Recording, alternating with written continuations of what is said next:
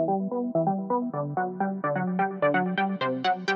everyone, it's Noelle from Beautyvice. Today I'm going to go ahead and explain how to use the Kerastase Soleil hair mask. Given that a lot of us are sitting home right now with a lot of time, I'm going to go ahead and show you guys how to use this mask. It's a great mask for when you're in the sun. It protects your hair from the UV ray exposure, from dryness and dullness. The mask retails for $59 on Kerastase.com. However, on Beautyvice, you can buy it for $39. We do give great discounts, so it makes it a lot more feasible to buy. All that you're going to need when you're applying it, as I use it, is I have my eavesdrop brush, which I like it because it's just really good for pulling out the tangles. I have a mix of just the regular leave-in conditioner and water since my hair is dry, and just what I'm going to use to put my hair up. This is the mask. It's the Kerastase Soleil Masque UV Defense Active. Like I said, it's a bright orangey color. It's a gel mask, so if you notice, it's not super creamy, which is nice because that way it's not going to be so noticeable if you leave it in your hair throughout the day while you're running around. I use the eavesdrop brush. I really love this. I got it at the Derm store. And then this is the way leave-in, but like I said, what I do is I get rose water, and I basically do 50-50 just to dampen my hair a little bit. You don't really need this at all, the leave-in conditioner. If you wash your hair in the morning, you just, like I said, just make sure your hair is not soaking wet. All you really need is your mask, a white tooth comb, a white toothbrush, and that's it. You just put it up however you want to wear it that day. And you leave it in. It's a great mask for sun exposure. The heat really activates it, the active ingredients in the mask, and that's what's really going to get your hair to look shiny and soft. We are currently working on a keratin complex blowout video, so I'm just trying to kind of condition it really well before we do that. So to start with, I'm going to get, this is rose water and a little bit of leave-in conditioner, and I'm going to just dampen my hair. Now for those of you who use hair masks often, what a lot of people don't know is that you should never apply a hair mask to soaking wet hair.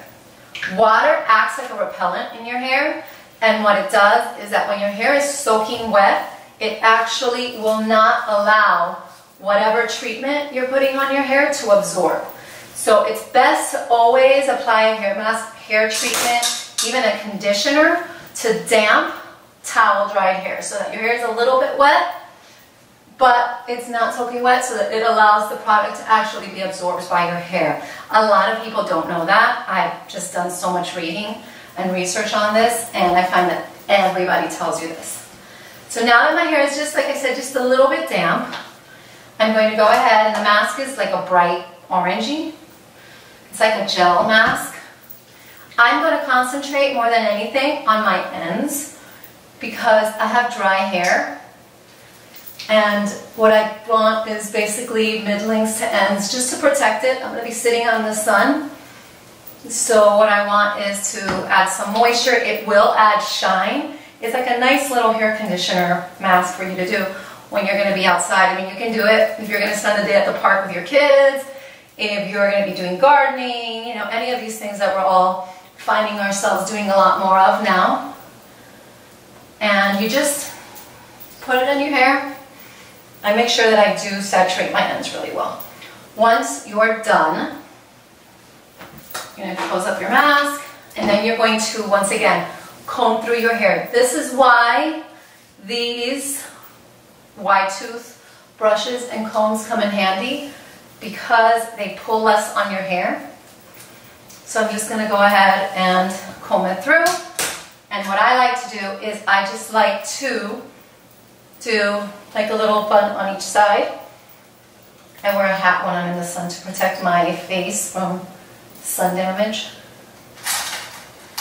So I'm just going to go like this, pin that one down, and pin this side down. And that's it. Just just going to keep it like this and go out in the sun. Like I said, as long as I'm in the sun, I'm just going to wear it. This is specially created for sun exposure. So if you're going to be at the beach, if you're going to be hanging at the pool, and you just want to add shine and protect your hair from dryness and give it a little bit more moisture, it's a great sun treatment for those who want to give their hair a little bit of pampering while they're outside. Okay, I hope you enjoy. Once this is in, just going to let it sit there while I'm outside. When I come in, I'm just going to shampoo my hair, condition it, and I'll go ahead and dry it as usual. Thanks, hope you enjoy.